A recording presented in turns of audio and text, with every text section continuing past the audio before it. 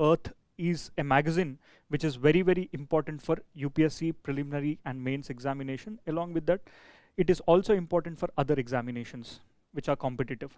So, ये जो down to earth है, every month you will be getting 2 magazines, and these 2 magazines will be dealt in weekly basis.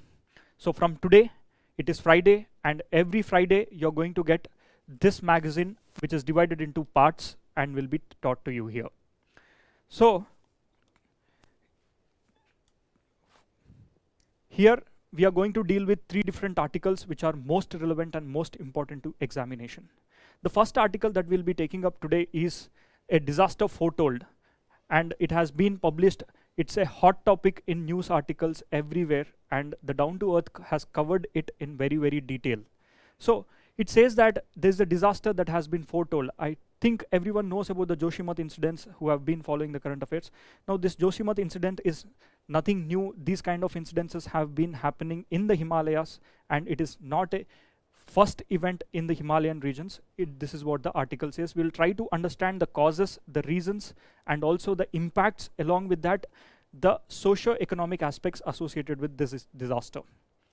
The second article that we'll be taking up today is a wild thought. Now this wild thought is nothing but a genetically engineered tree. It's not a plant, it's a tree, that is American chestnut. This American chestnut has in principle given an approval to go and plant into the wild. So this is going to be the first tree in the history that will be given permission, and now plantations across the forest is going to take place, if at all, if it is being granted. Next one is the element of mystery. This is an article which talks about the lead pollution, how this lead pollution is impacting the day-to-day life activity. And also it also talks about sources and other various elements. So today, the first article, it is the disaster foretold. Now what is this disaster foretold? This disaster is foretold is nothing but the Joshimath incident. It has been foretold many years before. There has been a report in the month of September that it is said that the Joshimath is going to subside very soon, and within 12 days there is a subsidence of near about 5 centimeters. This is the largest subsidence in the recent history. So before we get into this article, I would like to show you few locational aspects with respect to Joshimath and one cultural aspect with respect to Joshimath. Firstly, Joshimath का cultural significance काफी ज़्यादा है. Now it has a historical understanding that Joshimath is one among the 4 great maths which was started by the Adi Shankaracharya. Adi Shankaracharya, it is an ancient math. One is in Dwaraka, second one is in Rameshwaram, third one is in Puri, and the fourth one, it is in Badrinath. That is nothing but the Joshimath. Here, these 4 maths are started, and one among those maths is nothing but Jyotirmath. This Jyotirmath is the one which is located near to this Joshimath, right? So first, let us go and see the locational aspects of this Joshimath, and we'll try to understand the further nuances into it.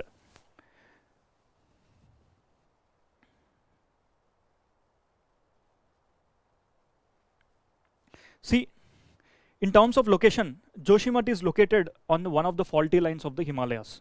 So this is an area which is on an average at a height of 1800 meters, and it is lying on a steep slope with an angle of near about 30 degrees. This is considered to be one of the good slopes, and down the Jyotirmath you will see a deep valley which is cut by the rivers. So, and if you look deep into these valleys, you will see that this is also the zone of paleo landslide. Now what is this paleo landslide? Paleo landslide is nothing but erstwhile there was a big landslides in the centuries before, and little later the development of this Joshimath started to happen on that landslide itself, landslide slumping area. So if you start to dig deep down this Joshimath, you'll get to know that there are some boulders, there will be some pebbles, and there will be particles which are accreted, and the sedimentary type of landforms will be there. So this entire small place, which is a habitat of 30,000 odd people, is located on that slope itself. Now come back here, you also need to understand about the locational aspects of few other power projects which are in news as well. Now next to Joshimath, you will also see a small power project which has been undertaken by the NTPC.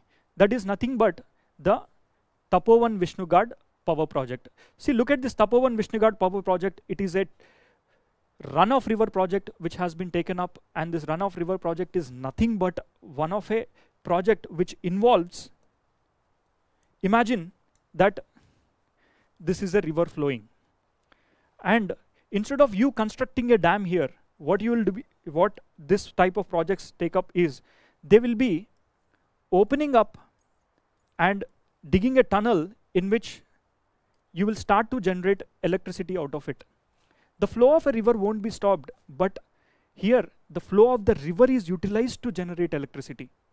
Now these are run of the river projects in simple. So Tapovan Vishnugad project, over a period, what happened is that back in 2006 onwards, they were digging deep tunnels into this area. So Joshimath is lying next to this tunnel, and the tunnel had passed beneath this Joshimath area, because of which you have got to see that there is some kind of subsidence. The subsidence is near about 5 centimeters. 5 centimeters matlab, geologically it is a very big subsidence area, right? So now what does this down to earth article says? Down to earth article says that there were multiple warnings for the Joshimath. The administration has been given warnings from the various departments. And in spite of those warnings, there has been unplanned construction. Along with that, road widening projects have been taken place, and also an unsustainable urbanization has taken place there. Hydroelectric power projects which were not supposed to be constructed at a greater intensity, that projects have been taken place.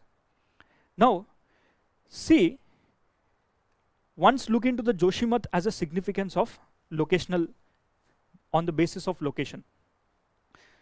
Joshimath, it is on the way to Badrinath, and Badrinath, Kedarnath, Yamunotri, Gangotri, these 4 places are considered to be the Chardham, right? So on the way to Badrinath, everyone who has to travel to Badrinath, they has to go through this Joshimath area. Joshimath, here they have constructed a Chardham big roads, which is widening of the road projects. These widening of the road projects have also caused the subsidence of the land. Now how is this? We'll try to understand in detail one by one. So firstly, let us try to understand little more factual content which is given in this down to earth. See, down to earth says that there are 3 major districts. In these 3 major districts, around 60% of the disasters in the last decade or so happened in Uttarakhand, in these districts itself. Now why are these disasters most confined to these districts? It is because it is said that these are the areas which are part of the central thrust of Himalayas. Now what is this central thrust of Himalayas? Central thrust of Himalayas is nothing but an area where there is thrusting of 2 different land masses in terms of fault is taking place. And here Uttarkashi, Chamoli district and Pithoragarh district account for near about 33 hydroelectric power projects, which includes digging deep down tunnels, right? So because of this, whenever there is tunneling construction that takes place, so it will lead to certain kinds of subsidence. Now this subsidence can be because of various reasons. It can be, 1, natural causes bhi ho sakta hai. When someone digs deep into the borewell, maybe a borewell is dug maybe for extraction of oil manlo, then also you will have the land subsidence. You will also have subsidence because of mining as well. Imagine that you are digging deep down tunnels or in-house mining agar aap kar rahe ho. So later, when the slump that has been residing there, it might get accentuated. The other causes can be dissolution of limestone. Limestone dissolution can happen whenever there are acid rains, or else there can be carbon dioxide when it is mixed with acid water. That can also lead to the limestone disintegration. It is nothing but the disintegration of limestone through acid rains. Other one is groundwater depletion. See, the reasons can be multiple, but the major reason for the subsidence at the Joshimath incident is because of digging of tunnels and digging of the hydroelectric power projects. Along with that, the natural causes that are associated with this particular incident is that, 1, this is also the area where Joshimath is located at a seismic zone which is of zone 5. Seismic zone of zone 5 is an indication that it is going to have high range earthquakes. Nextly, Joshimath is situated on a sandstone which is a deposit of paleo landslide. Now what is this paleo landslide? Paleo landslide मतलब एक time पे वहाँ पे बड़ा landslide हुआ था. Imagine that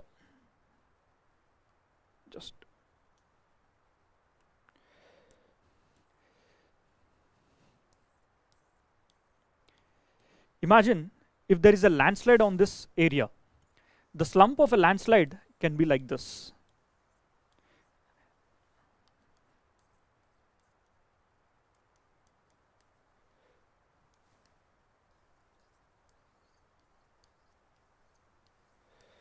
Now Joshimath as a city has been located on these slumpings. Okay. So back in the geological time, there was some kind of landslide and Joshimath is located on this landslide. Because of this, today the slumping is still active, right?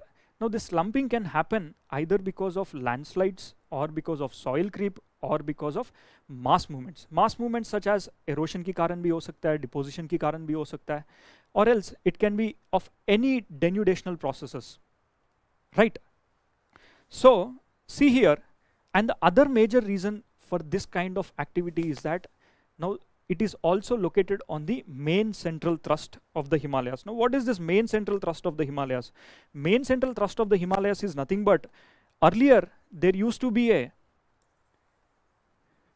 imagine that there is a large landmass and you are compressing this landmass from both the ends. Slowly you'll get to see some synclines and anti-synclines across this plate margin or plate boundary. If you completely start to press together, imagine that there shall be irregular upliftment and irregular subsidences. Now this will lead to multiple thrusts and fault.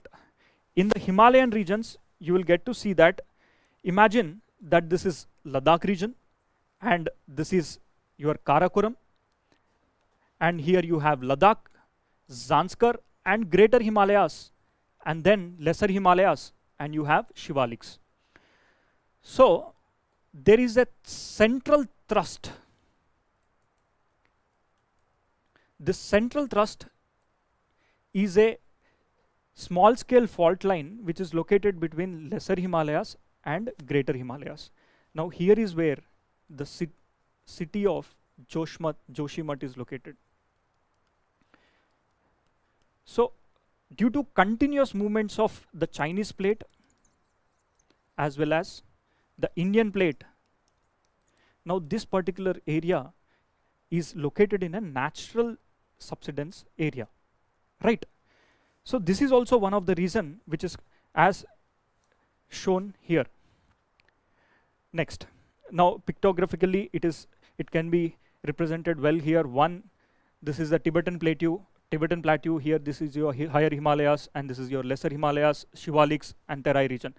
Imagine this is the main central thrust and your Joshimath is located here. So on a continuous compressions on either sides because of the plate boundary movements, now this particular area is under subsidence, right? Now the other reasons if you look into, that is your anthropogenical reasons. Anthropogenic reasons includes, one, construction of the hydropower project. Construction of the hydropower project is nothing but the NTPC constructed a power project which has dug 12 kilometers deep tunnel. If you are digging a tunnel into a hill, obviously there will be a hollow and that hollow need to fill the gap. That gap filling has been now done, and also the constructions of the Chardam project along with that tunnel boring and drying up of the water in that particular area. Drying up of the water means, suppose when you start to dig a tunnel in that particular area, and if that tunnel punctures an aquifer. What do you mean by aquifer? Aquifer is nothing but an area where the water is stored within the interior of the earth. So if you are puncturing that, lakhs and lakhs of liters of water on a daily basis, it will come out of that particular aquifer. And over a period, there shall be drying. When there is drying, it is very, very easy for that particular landmass to slide. So landslide that can also be related to rockfall. So these kind of incidences were very, very common in that particular area. So Back in 1975 also there was a similar incident that took place. Immediately after that, the then government has formed a committee under the leadership of chairmanship of MC Mishra. This MC Mishra committee has said that any construction, if it is taking place in that area, it need to be restricted. And that restriction should take certain guidelines. Now what are these guidelines? The first guideline says that check the soil's weight and the bearing capacity of that particular area and only then give the construction permits. And it has strictly said no to the hydroelectric power projects. Yes, it has also said that if at all any construction permission is to be given, a similar amount of material also need to be replaced in that particular area. There should not be any boulders. If at all there are boulders, that boulders need not be moved, and that bouldering material should also be replaced. If a road is constructed, a road should not seep in the waters. These kind of multiple guidelines have been given in that particular report. So slopes which are there, they should not be utilized for agriculture, etc. Now the list is big, many more big lists, and this is not just for this particular area. The similar kind of application can be seen across the Himalayan regions where there is natural slumps that are taking place, right? So let me read some lines from this report of the Down to Earth, which says that underground seepage erosion by the 9 nalas and several types of anthropogenic activities have made the region vulnerably weak to the extent that one block of the slope wherein Kamet, Seema village and the towns of Joshimath are located to slide down with a repeated rate of more than 1 centimeter per year. See, back in 2006, again, you have this multiple reports have been given. It's not just about 1976 report, there is also a 2006 report, and if you look into the Down to Earth also says that there is a 2022 report which said that in the month of September itself, it says that ground subsidence induced structural defects and damage are observed in the houses and other structures in almost all wards of the Joshimath. This is in the month of September. Now what does the article say? Article says that foretold stories with respect to disasters were already being told. One back in 1976, 2006, 2022, and also other reports which include 2021 in the month of January. It is also said that the incidences in the Badrinath were also caused because of the extended projects which were taking place in that region. Now, in this particular area, if at all, these kind of incidences with respect to disaster, if not to happen in the further cases, what to be done? Of course, we know the problem, we also need to know the solutions. The solution lies in sustainable development. The report says that sustainable development of that particular area and the disaster relief mechanisms need to be taken place. Rehabilitation, resettlement, and relocation of the people from one particular area to another area. And proper implementation of the CAMPA, compensatory afforestation. Instead, planting them at other areas, why can't we go and plant in this region? So multiple recommendations were still there, reports have been given out, and reports clearly mention the causes, but today the incidences are of repeated failure of the recommendations which are given in the MC Mishra report. Now let us quickly move into the next article. Our next article talks about a wild thought. A wild thought, here it is nothing but one. Here you can see a small genetically structured engineered tree. See, one such tree, that is American chestnut, which is considered to be a functionally extinct in the wild, is now given an in principle approval to start to plant the tree in the forest. Now this is going to be one such incident in the history. Before that, I would like to ask you a question. If you're watching it, let us take up a question from the preliminary angle and try to address this. Consider the following statements. Statement 1 says, once a genetically engineered tree is released into the wild, there will be little potential to track or revise its spread. USA, second statement, USA is not part of, USA is a part of convention, just a minute, this is USA is not a part of Convention on Biological Diversity, which has 196 members. Statement 3 says American chestnut will be the first genetically engineered forest trees species planted specifically to spread freely throughout the forest. Statement 4, while the US is the only country that is considering the introduction of the genetically engineered trees varieties in the wild, many others have been experimenting with genetically engineered trees varieties from commercial plantations. Now choose the correct option, which among the above statements are correct. I'd be waiting for 10 to 15 seconds if you can answer. Statement, now statement A says only one statement is correct, only 1 and 3 are correct. Statement C, all the above are correct, and statement D, only 1, 3 and 4 are correct. Okay, before we answer this question, let us quickly move and deal with the article, and we'll come back and we'll try to address this particular question. Now firstly, American chestnut tree, it has become functionally extinct. Now what do you mean by functionally extinct? Functionally extinct means, first suppose if a tree is no longer in a position to reproduce itself with the help of the naturally available services, naturally available resources or natural capital may, if it is no longer being part, now that tree is considered to be functionally extinct. Every species that is present on the earth has some functional role.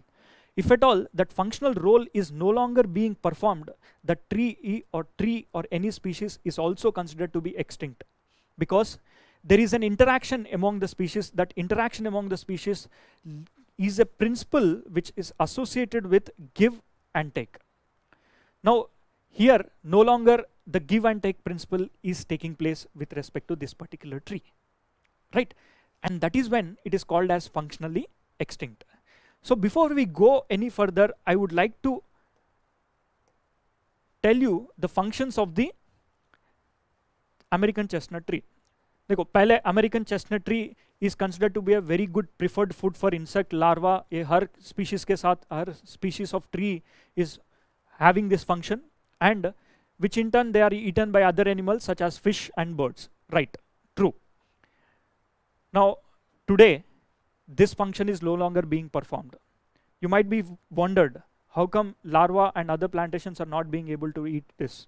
See, because today this tree is subjected to a disease called blight disease. Now that blight disease is nothing but a disease.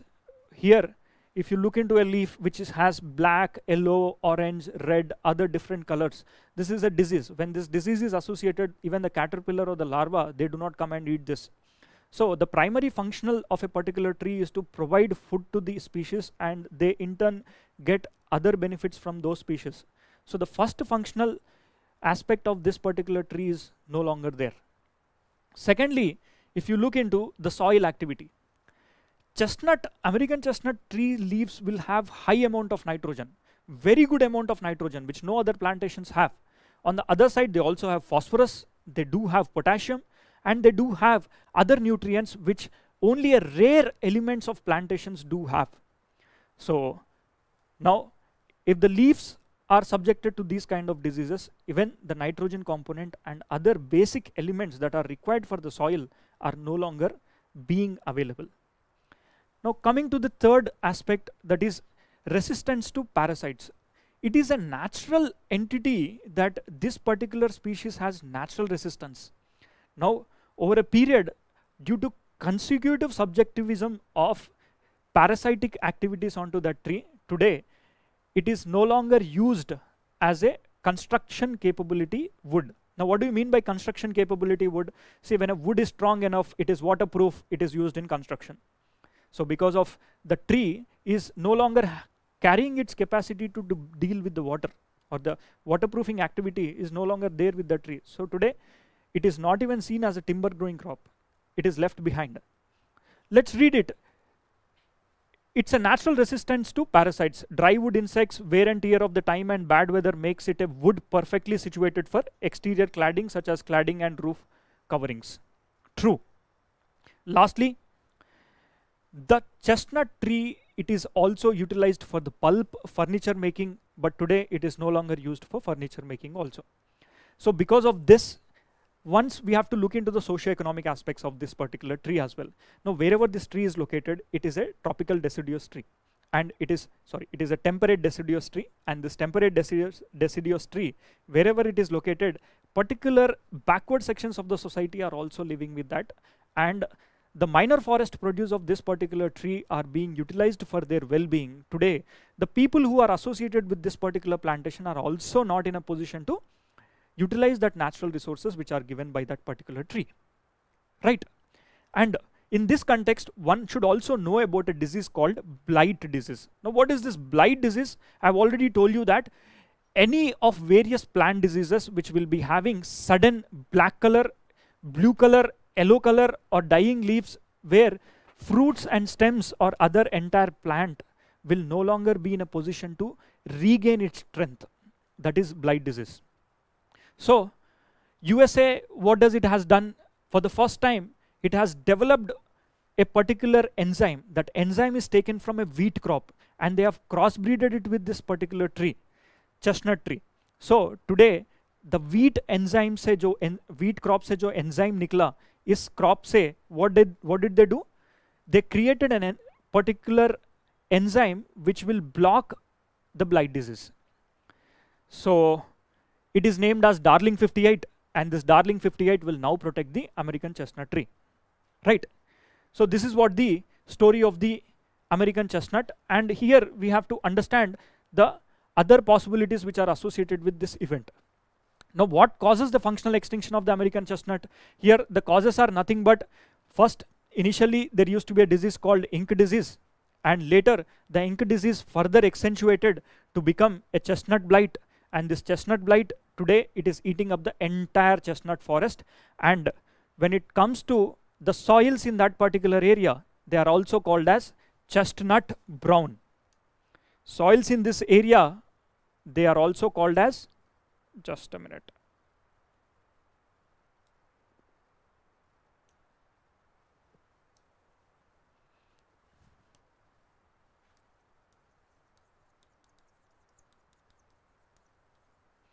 Chestnut brown soils.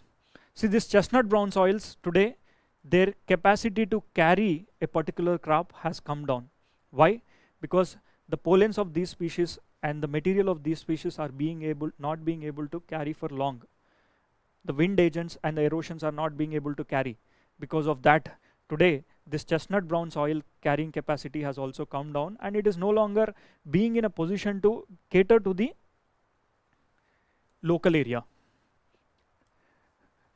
And if you come and look into the various genetically engineered crops across the world, and I've already told you this is one first of the such kind of an incident जहाँ पर engineering trees, genetically engineering trees are being subjected to the forest.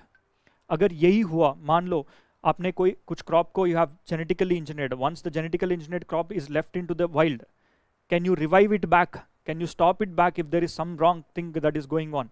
Today in India, we have already done one such thing, that in the name of BT cotton, and we are also going ahead with the processings of the mustard crop as well, Dara mustard.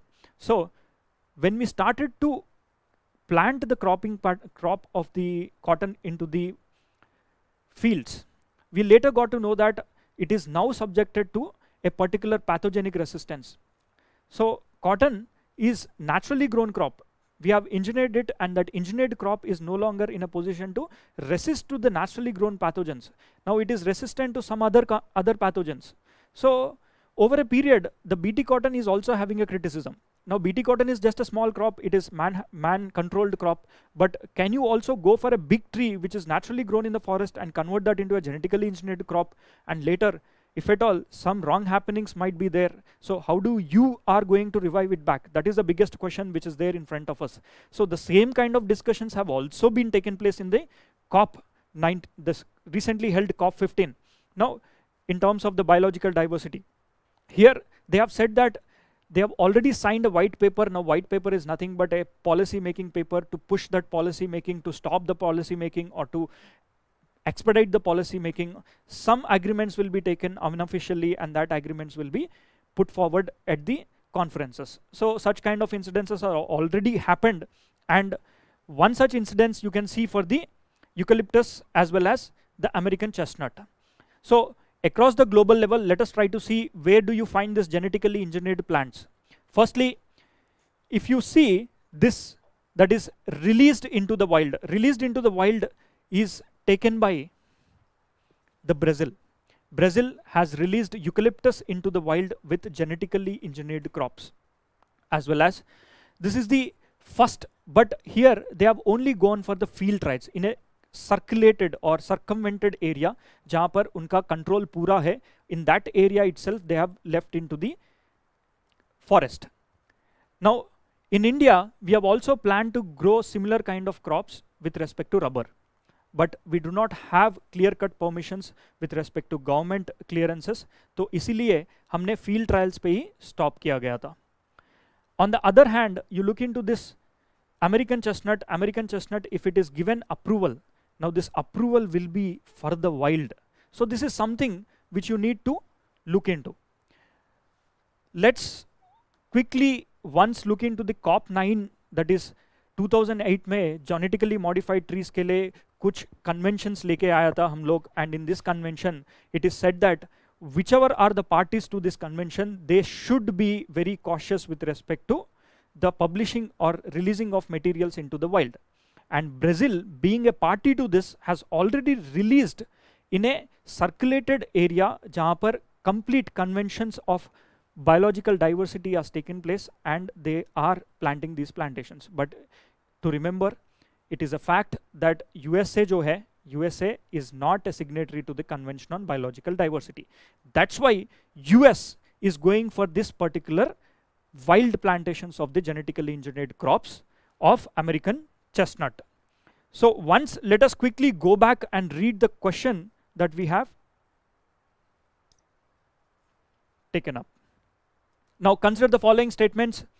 The first statement is, once a genetically engineered tree is released into the wild, there will be little potential to track or reverse its spread. Yes, the statement is right. Second statement, USA is not a part of Convention to the Biological Diversity, which has 196 members. Yes, USA is not a party. American chestnut will be the first genetically engineered forestry species planted specifically to spread freely throughout the forest. Yes, it is the first species. Brazil में जो हुआ था, it is a confined area पे, controlled area पे ये plantation किया गया. You might be wondered, why am I using the controlled area, confined area? Because these are the words which have been mentioned in the report. It is not a reserved area. It is not a reserved forest. They say that it is a confined area. Now what does it mean by confined area? Confined area वो होता है जहाँ पे पूरा control है. Control in terms of the pesticides, control in terms of their natural services, natural capitals bhi ho, natural resources bhi ho. That is called a confined area, right? But USA is planning for forest. It is directly going and cultivating into the forest. Fourth statement, while the US is the only country that is considering the introduction of the genetically engineered tree varieties in the wild, yes, in the wild it is only USA.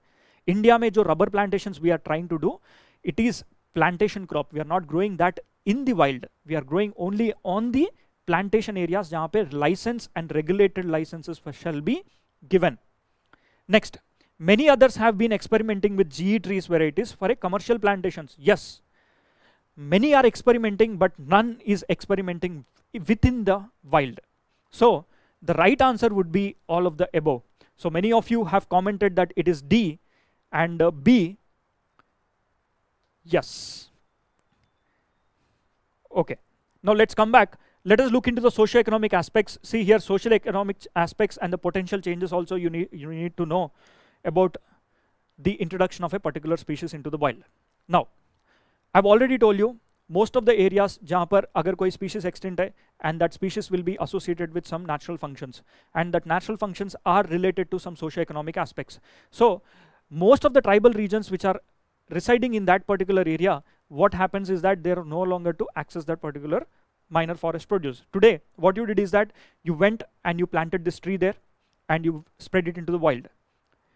Now, if at all, any kind of unforeseen circumstances that you see, who are the first ones to be affected? The first ones to be affected is none other than the local people. And whenever a genetically engineered crop is published into the market, the complete crop shall be patented. Okay? That means the control of the crop will be only in few hands. If at all there is a benefit out of it, the benefit will be taken by the patent authority. If at all there is a problem, they simply leave it. So in USA, the kind of activity that is going on is associated with a private entity. Now there are criticisms. The criticisms is that the funding to the genetically engineered chestnut is driven by the American timber industry, क्योंकि timber industry में American chestnut is one of the finest crop. But over a decade or so, couple of decades or so, this crop is not giving a good yield, so they want to invest back onto this tree and they extract. Now, if at all that wants to be extracted, why should they go for wild plantations? Why can't they go for commercial plantations in which a confined area they can grow? This is another criticism.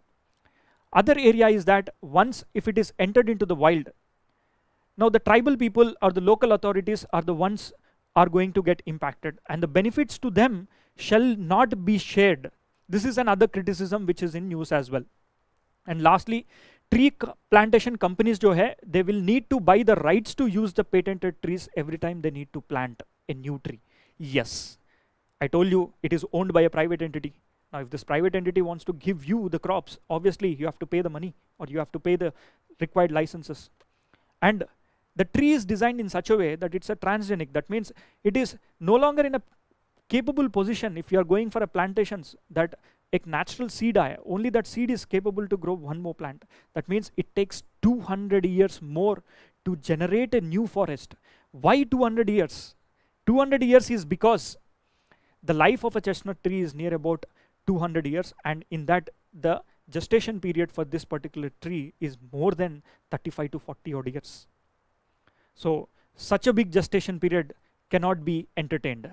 And lastly, large areas of the forest are owned and inhabited by the indigenous people, and the biodiversity fuels local economies and holds cultural significances with the sacred sites that form the identities of the indigenous communities. Yes, I've taken these lines directly from the report itself. The report says that yes, the tribal communities are the ones which are going to get impacted. Overall, एक socio-economic balance अगर यहाँ पे हम लोग maintain कर सकते, and also instead of throwing it into the world, the way forwards which you can think forward is that initially try and test them into a confined area like the Brazil is doing. In India, we are going for plantation crops. If at all this tree needs to be catered to the forest timber, then in such a case, grow it in a confined area, right? Now, let's move to the next article. The next article talks about elements of mystery. What are these elements of mystery? Elements of mystery is nothing but there are certain elements, they are doing some mysterious activities. That is nothing but your lead. Lead एक naturally found component है, and lead once it enters into your body, it creates a lead pollution. That lead pollution, it will not react with your body, it simply stays in your blood. But what does it do? It does some kind of unique activities जहाँ पर आपका growth hinder किया जाएगा, and then neurological symptoms with unforeseen circumstances can be seen. Maybe you wanted to walk but you will crawl, you wanted to grow but you will be stunted. These kind of activities can be seen. So lead pollution का causes दिया हुआ, the Down to Earth has given a clear-cut lead pollution guidelines. Here it has taken and said that the disasters related to the lead in the recent times have increased, and India, around 23% of the total states in India are currently having this widespread problems associated with lead. And lead का pollution तब तक पता नहीं चलेगा तब तक आपको some kind of imbalance in your neurological activity is seen, or else if at all a newborn baby is yet to be delivered, she might be facing some kind of difficulties. Or else if a baby is born and then the baby growth shall be stunted. An adult, if he or she is consuming that lead, their neurological capabilities are mismatched. That means body-mind coordination fail hota hai. It's just like after consuming your alcohol, whatever you do, those kind of activities you will be doing in simple terms, if I have to tell you. Right? So let us quickly get into the preliminary mode जहाँ पे questions पूछ सकता है. Firstly, what lead does? Lead में, now look here, there is a mother, there is a baby in the womb, and there is a baby crawling, and there is an adult man or a child. So firstly, what happens to the fetus? Fetus in the, see, if lead consumption is taken by mother, the fetus will also consume that, and in this process, delay in the neurological development will take place. Now what is the solution if at all there is any kind of delay? Now it says that the only solution you will have is chelating. Now what do you mean by chelating? These types of questions can be, possibility ज़्यादा होता है preliminary में, examination में पूछने का. So cheating is an activity associated with the lead pollution. Solution to the lead pollution, yes, it is a solution to the lead pollution, and filtration of the blood will take place क्योंकि once lead enters your body, it will start to circulate in your body and it will hamper the growth, right? In this, if you want to extract that lead and other heavy metals from your body, there is a process called chelating process, and that through that chelating process, by using the magnetic activity, what do? They generally tend to remove these materials out from your blood, right? That is by using a blood thinners and blood thickeners. Secondly, if this lead pollution enters into the infants and young children, what happens? Now the properties that it has given is that mother's milk is one of the route, inhaled air is one of the route, other one is skin contact. Now what are the effects? Effects is nothing but enzymes that produce hemoglobin shall not be producing that. That means the body will not be producing good amount of hemoglobin, and once the hemoglobin count is done less, your red blood cell producing count will be less, because of which you will be having blood lead infusions, and then your capacity to fight diseases will also be less, and blood related diseases can be seen. On the other hand, what is the solution to it? The solution is again chelation, right? Thirdly, if that enters into a full grown child, the full grown child will again face some kind of neurological problems. Solution, chelation. Again, it's the same solution. Lastly, adults, what is the route of entering into adults? It is inhaled air, maybe while you are eating, it is into biomagnification, and biomagnification as well as the other process which is involved here is bioremediation to deal with the biomagnification, right? So diseases that are associated, again, reproductive capacity of an adult shall be reduced, and it will impact the demographic changes also. Now demographic changes, I've used a big word. How come demographic changes can be changed? It is because it is generally said that there are two different words again here that they have used. The two words are avoidable sufferings and unfulfilled potentials. That avoidable sufferings of a disease can be avoided. The unfulfilled potentials of an individual shall be blocked by this lead pollution. In India, you have somewhere around 23 odd states के अंदर ये lead pollution है. Now, what are the causes of this lead pollution? We have seen that once lead enters your body, you got to know that many kind of diseases you will get to get. Solution you got to see is chelation. अगर exam में पूछा गया, the kind of question will be having chelation as one of the point, then most of the students will get stuck there. Now let's look into these sources. What are the major sources for this particular pollution? Firstly, there are sources which are associated with occupation and non-occupation. Occupation sources can be if you are working in your battery area, if you are dealing with some kind of battery production or these areas, the highest chances are that you're susceptible to the lead pollution. Now the other way, it is that lead pollution in batteries is the highest because these batteries are no longer being managed properly. Administrative guidelines are not given because battery guidelines are coming from the lead acidic batteries, which are under the batteries management and handling rules of 2001. 2001 rules says that it will not clearly talk about the mentioning of lead. It only talks about heavy metals. Heavy metals के अंदर mercury भी है, lead भी है, and other materials can be seen. So there is no clear-cut guidelines to deal with the lead. So that's why mismatch or confusion among the policy making is also one of the reason for this lead excess pollution. Now lead along with other elements, sometimes lead can also bind with another element, and in parts and bits and pieces it can enter with the polymetallics, means multiple metallic nodules with respect to these lead can enter into your body. Now that turns out to be more dangerous, right?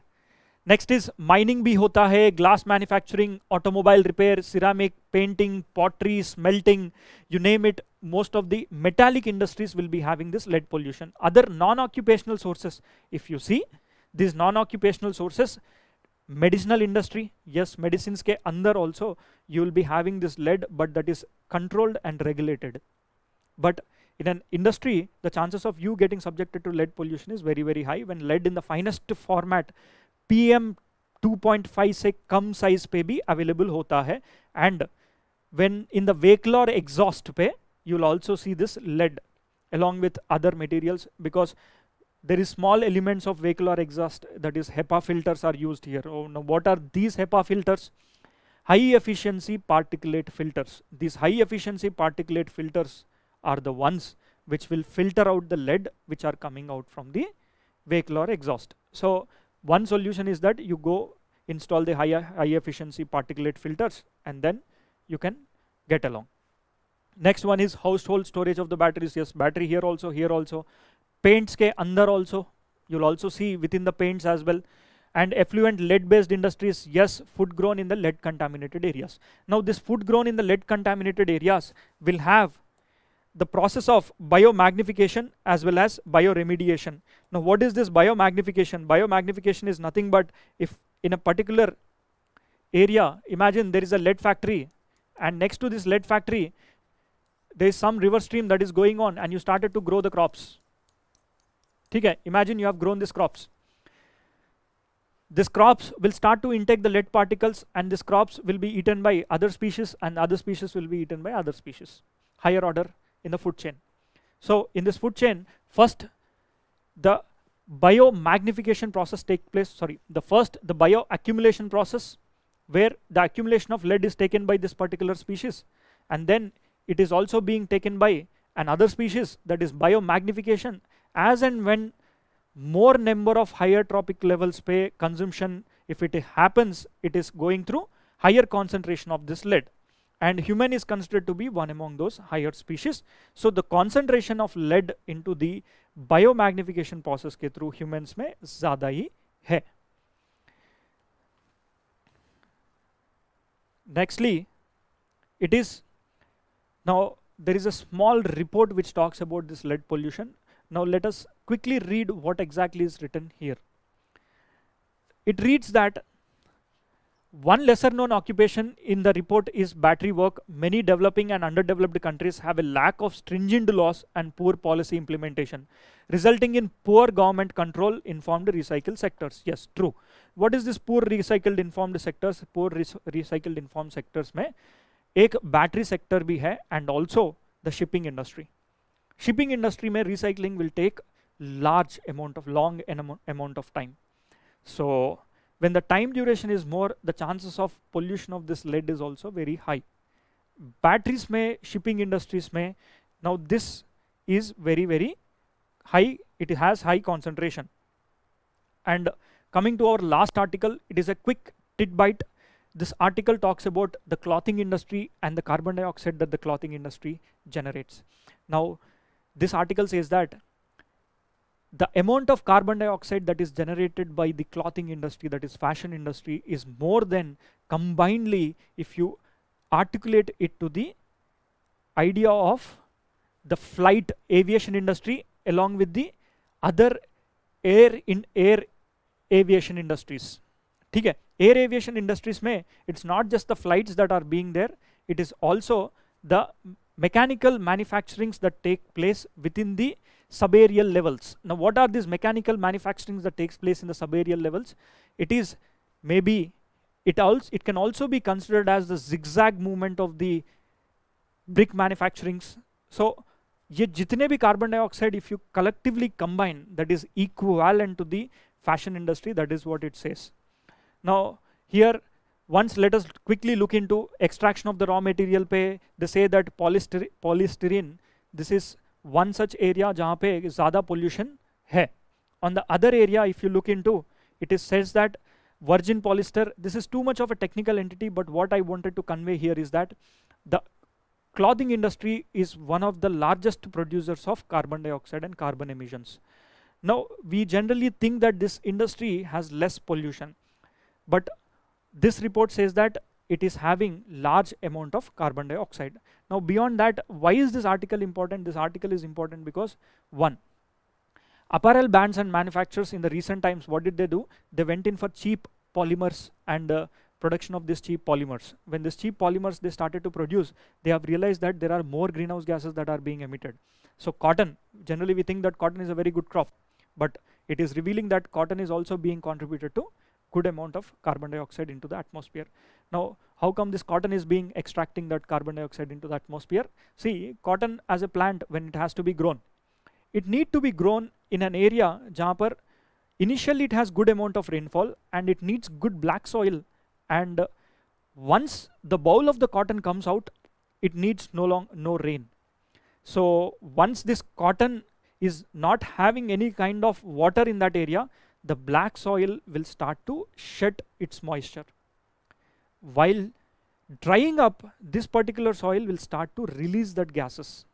Now, they have also taken into an account with respect to the agricultural activities of cotton as well. Last year there was a question, which among the crops will be giving carbon dioxide or methane. So here the context is to tell you that cotton will also give you large amounts of carbon dioxide from the soil emissions, right? That is black soil.